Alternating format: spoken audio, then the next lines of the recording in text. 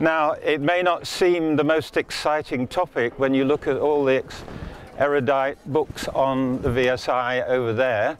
Engineering may seem a bit mundane, but in fact, there are just three things that I would like to get across to you. The first one is that engineering is everywhere.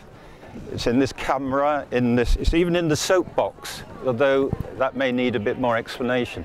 It's in the buildings around us, it's in the roads and the bridges, and the engines that you used in your car, on the train and aeroplanes. Everything has engineering. And yet engineering has a real image problem, because in fact later I'll quote a survey that was done in January this year that indicates how people tend to think about engineering. And the last point that I want you to remember is that the word engineer is not to do with engines. Most people think it's something to do with engines. But in fact, it comes from the Latin root ingenierius, which means ingenious. It's about ingenious problem solving. So those are the three things I want you to take away, that we undervalue engineering and that it is actually an ingenious problem solving discipline. And really, the book is about trying to get some of the confusions clarified around the idea. So, I said engineering everywhere. Just justify that. When you were in bed this morning probably, and your house was up there keeping you safe. That's engineering. You perhaps switched on the radio, electricity. That's engineering.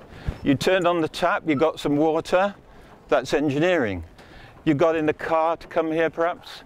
That's engineering. Everything in our modern world is engineering. But even some of the bad things, of course, like weapons.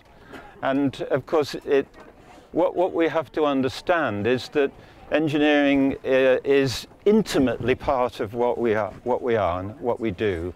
So the ethics of engineering has not really been attended to as it should be. Now, what is the book attempting to do to describe you what engineering is about? Well, I've got an elastic band in my pocket, and I want to just demonstrate something.